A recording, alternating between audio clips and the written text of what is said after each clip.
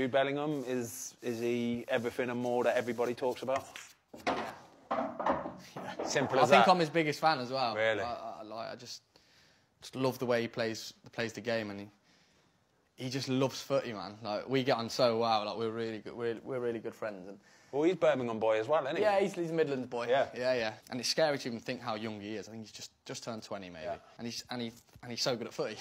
He's not He's bad. just so good at football, and we play similar positions. Attacking midfield, he can play higher and deeper, to be fair. But I just love the way he plays the game, and like, he's just top player. The step up to Real Madrid it's a different level again, isn't it? He's got the mentality of a 30-year-old veteran who's played 600 Premier League games. Wow.